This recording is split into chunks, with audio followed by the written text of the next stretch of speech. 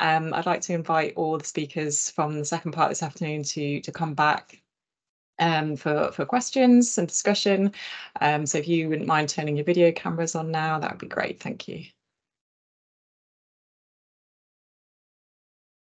Lovely. So I think we have a question in the Q&A, which is potentially for Tuti and Ellie. So perhaps we can give it to both of you to answer. But question around whether there's any work going on to formalise genetic training in cardiology overall. The question is from a genetic counsellor saying they would have loved a clear course or training resource to develop knowledge in ICC, and whether you know if there's anything coming or whether it's something we should be looking to do. A course that I did that was really good was the ESHG cardiogenetics course. I think they run it every year. So I'd always recommend that to people if they're asking. But I think Tuti will know much better than me what's in the pipeline as well for everyone else. I'll put you on the spot, Tuti. But that does seem like a planted question, actually, Rachel, because hopefully, I think, Rachel, you're much more kind of knee deep into this, but there are plans to develop a PG cert specifically for ICCs. I think that's really quite timely.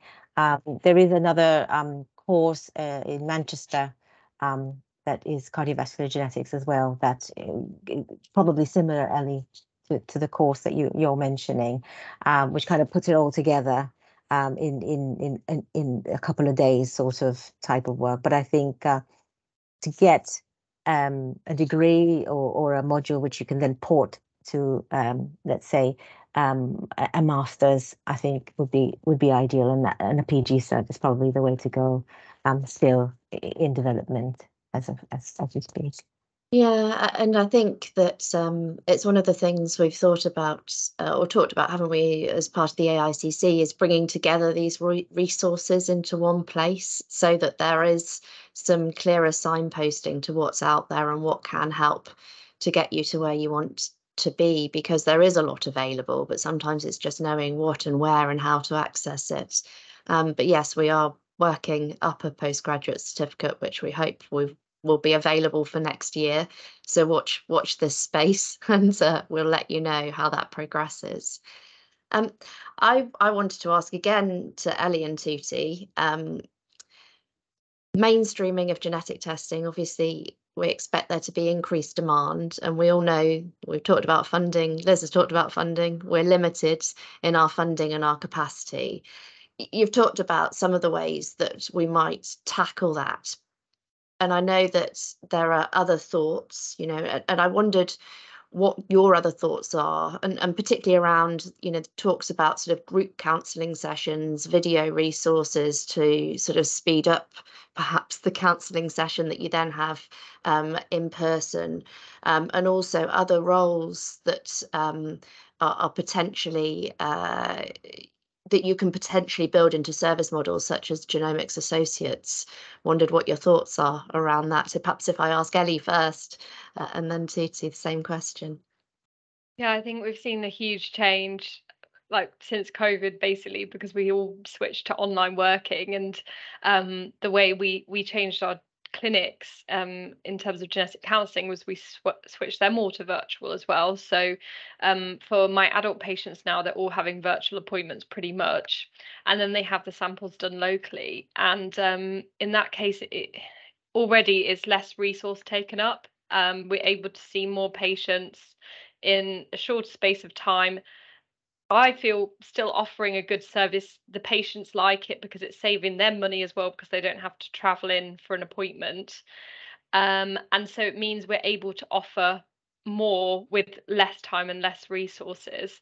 And I'm definitely a big advocate for genomic associates to support us with the work we're doing, because a lot of the time we're doing a lot of information gathering and taking down family histories, and actually my time probably could be better spent actually interacting with patients. But without a genomic associate, you do get bogged down in these kind of more admin-y type tasks as well.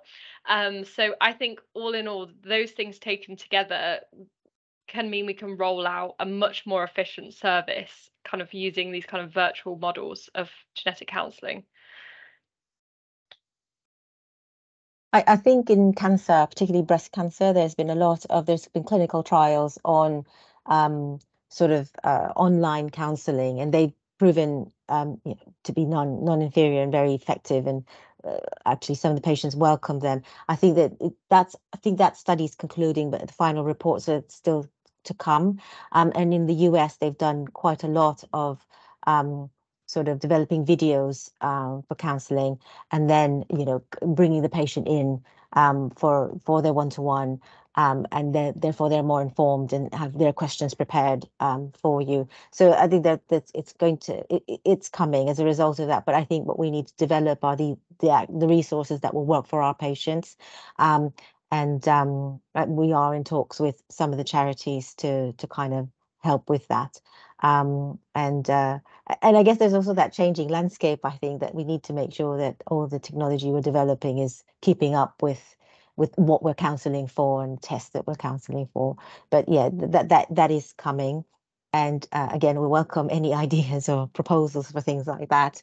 And in terms of the other roles, like the genomics associates, I mean, they form part of a sort of value, they form valuable role within the departments, and in some are also in mainstreaming clinics, so not in working with a genetic working in helping out other clinics, but sort of allied to a clinical genetics department.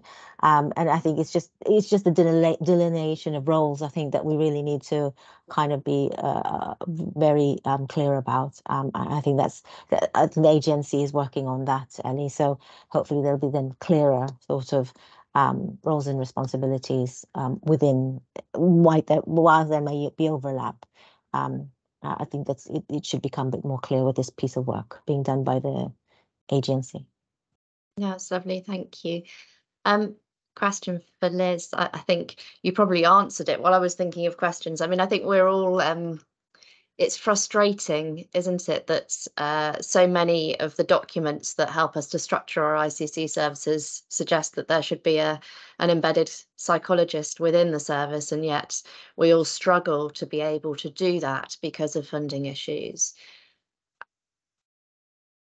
You've told us nicely about all the work that you've done, and I know it's all very close to your heart to progress this, to try and fill that gap. What do you think we could do collectively? Are there things that we can work together on to try and, I guess resources and development of resources is helpful in thinking about mental health as well, specific for ICC patients? Yes, it's an excellent question, isn't it? And actually, I think that when it comes to mental health and any long-term condition, not just ICCs, it needs to be collective, and it needs to be a multidisciplinary approach, because the whole point is that we're not just funneling, sort of waiting for patients to be incredibly unwell from a psychological perspective and then funneling through a clinical psychologist pathway. I think that's a really important pathway, especially for our very, very complex patients and that have other underlying mental health and physical conditions as well. But actually, I think, working together in order to address the sort of mild to moderate affected group is really, really important. And I think that when we talk about working together, to be clear, I mean with patients, not just within our MDTs as well, in order to really hone in what we want to spend our precious money on and what we want to get grants for and what's actually going to be beneficial for patients, because it's such a complex area. And of course, those complexities are different across different conditions as well. So I think, the first step from my perspective is a real understanding as to what the gaps are and what we really need, and then being able to use that precious money, if and when we ever have it, correctly and appropriately, and actually making a difference with it. Yeah, no, definitely. There is a question in the chat about awareness in primary care and how we can help GPs to become more aware of our referral processes and anecdotal stories of people going to their GPs but asking for referrals but being turned away. And I think that that's very important. I don't know if Caroline is still on the call, but I was interested to see the work that you've obviously done in Scotland in terms of engaging primary care and laying out guidance for GPs around referral. I think there is work to be done there, I think, certainly, and again, probably collectively, to try and make that process or our referral process, when we want to see people, who we want to see, and how to refer, clearer. And obviously there has to be some work done at a regional level to probably try and engage your local GPs in each part of the country. I think one of the things, just a small thing that we were able to do, was to introduce the self-referral form. And I don't know how many services are using self-referral forms, but that allows us to, if we have a patient under our care, we can give a form that they distribute to their family members. They fill that in and they refer themselves directly to us, taking the GP out of the equation. And that certainly, I think, has helped for our family members. But that doesn't necessarily change when it's the first person in a family who's potentially going to the GP. I don't know if there are any thoughts from the panel around that as well, our interaction with GPs. I think that's a great idea, to have a self-referral form. I wish we had that. We have a service-initiated referral, which is a similar thing, I guess. But if they're struggling to get a referral through the GP, we can refer them in.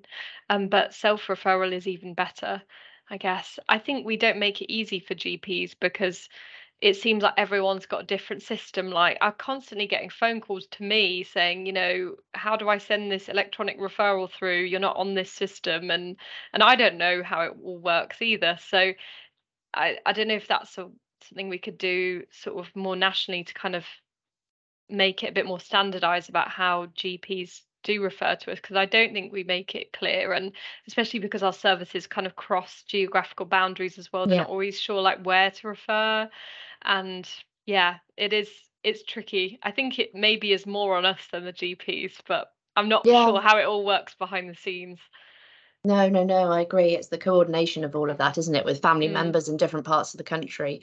And I think at the moment, a lot of you manage a lot of that through seeing the same family at the same centre, even if it means relatives travelling long distances to try and join up that care. But how that works kind of going forwards, I don't know, particularly perhaps with structuring around GMSAs and genetic testing.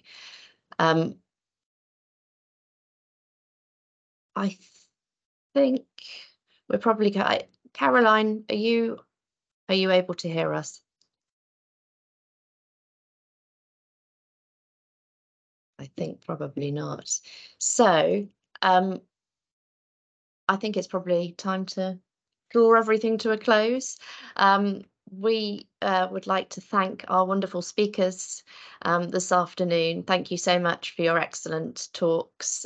We've really enjoyed the session and hope that everybody who joined on the call has too. Thank you for joining us.